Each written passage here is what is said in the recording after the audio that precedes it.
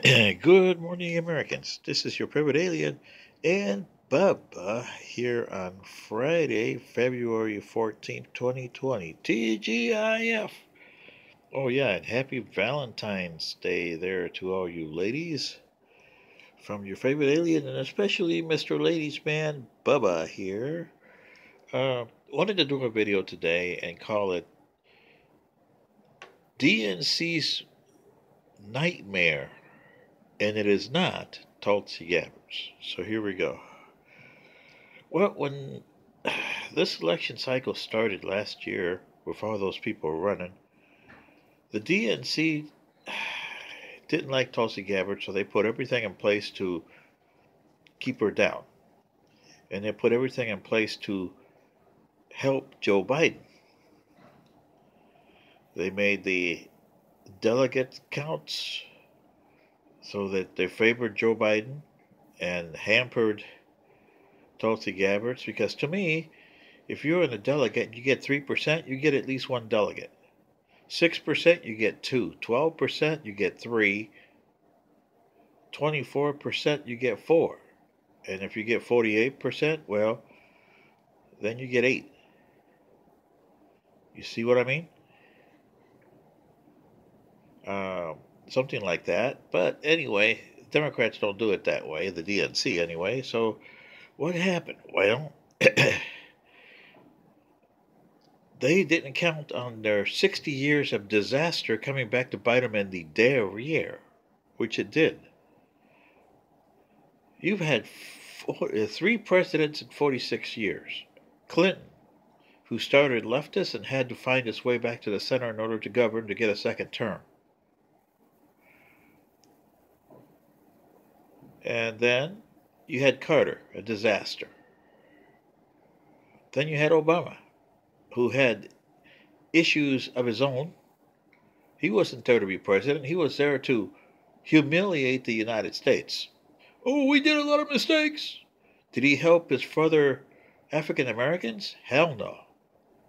He killed them with Obamacare. That's who hurt the most, was the African American population got hurt the most by Obamacare.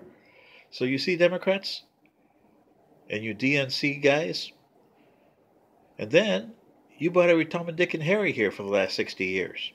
So now you got a population. Look who you were running. You got Sanders, a socialist, and not a Democrat. He considers himself an independent. Yeah, kind of crazy. Running on your party, huh? Because he gets the money. Then you got Buttigieg. What kind of name is that? That's not American. That seems to be a Tom, Dick, and Harry that came in here. Klobuchar, same way. Yang. Booker. There's an African American. How come he didn't fare good? Because there's a backlash against African Americans from Obama's time.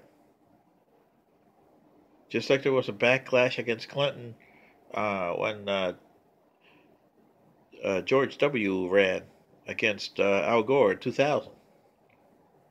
Well, then you had the opposite. You got the worst of all evils in Trump, as you Democrats call him, in there. But you had a lousy candidate in Hillary Clinton, and that's what you DNC. You put your things to favor her. You stole it from Sanders, remember?